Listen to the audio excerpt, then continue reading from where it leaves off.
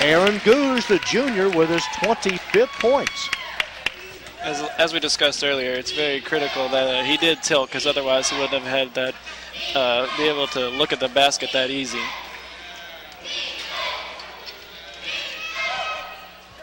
Downs trying to get maneuverability, and they're going to get Aaron Gouge with a foul. Do you smell a little rubber? From time to time, we can smell a little rubber. Yes, sir, you can, especially when on a fast break and they have to come to a stop very quickly. You smell it quite often. Means it's been a good year if you get in transition. Mike Applegate hits the first of two, his 9th point. It is 46-35. Applegate, the team's leading scorer. And he's in double figures. Brendan Downs also in double figures. He has 13. That's only the 6th point in the half for Arizona. And we're almost halfway through the second half. Aaron Gouge behind Wilkes. Nice defense by Brendan Downs. Gets it to Fick inside the lane. Danny Fick, his 11th point. That's what he averages a game.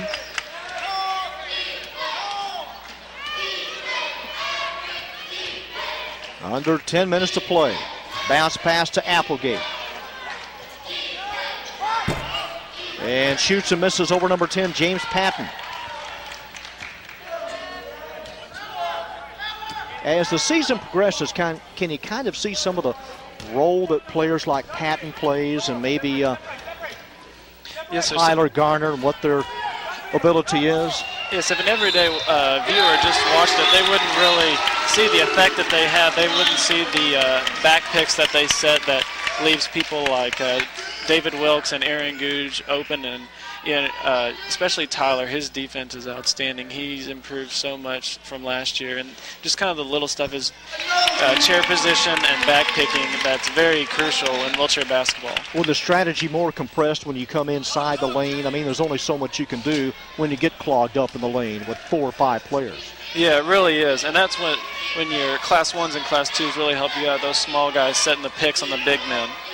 Look at that three, nothing but net. Brendan Downs, that is his 3rd three-pointer.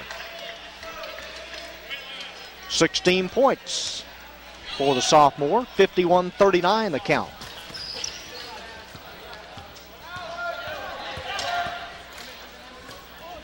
Danny Fick almost lost control. Gets it to David Wilkes. Misses the easy shot inside. Waiting for it is Brendan Downs. Downs circles around Tyler Garner and misses baseline right. In the second half, Arizona with 6 fouls, UT Arlington with 4. Aaron Gouge going to go to the baseline. He'll drop it off to Garner, and he scores. That's when Tyler's really effective, is coming off the pick, because they really don't pay that much attention to the guy who usually makes the pick. So when he rolls, it leaves Tyler wide open with that. Tyler, the son of assistant coach Doug Garner from Hot Springs, Arkansas, 53-39. Outside to Ulrich. Block tipped by Patton. And then inside, Applegate trying to get a shot around 2 or 3 pairs of arms. There's assistant coach Doug Garner. Got a coach's timeout taken by Arizona with 7:59 to go in the game. The season started for Arizona in late January, likewise for the Wheelchair Mavericks. And if you missed any parts of tonight's game, you can see this matchup and other great Metro Sports matchups on Time Warner Cable's Channel 960. Tune in to Channel 960 on Sunday, Monday, and Tuesday for a day of college basketball action. Or you can catch your favorite local sports anytime, day or night, on Time Warner Cable on Demand. Remember, Channel 960 and Video on Demand are free to all Time Warner digital cable customers. Some of our viewers may be thinking if able-bodied people can actually play wheelchair basketball. But everyone that plays wheelchair basketball here is considered a person with an irreversible lower extremity disability. So everyone actually has a disability here. But other countries such as Canada, the able-bodied can actually go and sit in a wheelchair and actually play wheelchair basketball. But for any division here in the States, there has to be a criteria. Yes, sir. Into downs. 7:53 to go in the game. In closer yet to Eric Harris. That is his 5th point. It is 53-41. That's a good point, Corey. Thanks for alerting our viewers to that, because they may be under the impression that just anybody and everybody that has a disability can get in a wheelchair and play basketball. It's not Correct. the case. Goose trying to get another shot. Wilkes will and miss. Rebound number 12, Ryan Stevens. Now you're from out West Texas way, and you have another year of college left, is that right? Yes, sir. I'll graduate in December 2008. What's your major? Biomedical engineering. And you're from a little Class 1A town out west. Yes, sir. Rotan, Texas. Downs around Garner. Gets it kind of close.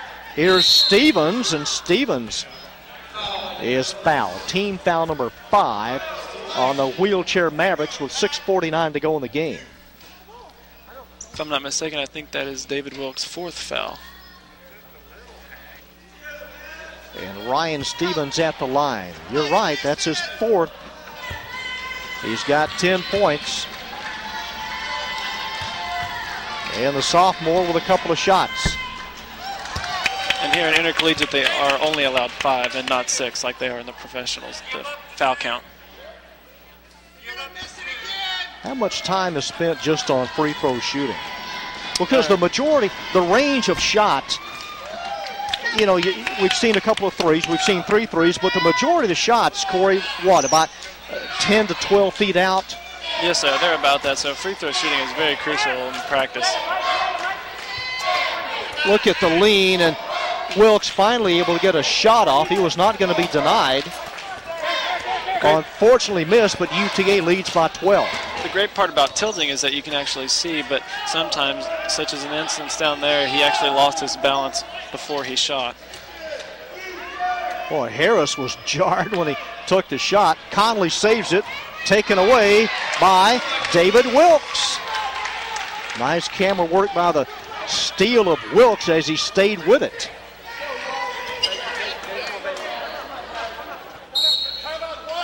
And Danny Fick wants to take a timeout for UTA with exactly 6 minutes to play.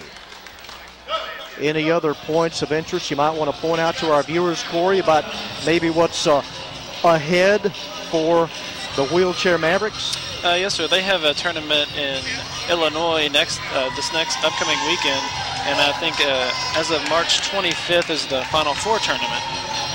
Now, when would a team leave for a tournament, in this case, when they go to the University of Illinois? When would you leave, and how much practice time is allowed? They usually leave, if it's a Friday and Saturday tournament, travel day is usually on Thursday morning. They'll fly out of DFW on Thursday morning, early Thursday. And a pretty good bunch to travel with. No, do what, sir? Pretty good bunch to travel with yes, and hang sir. around with? Oh, yeah.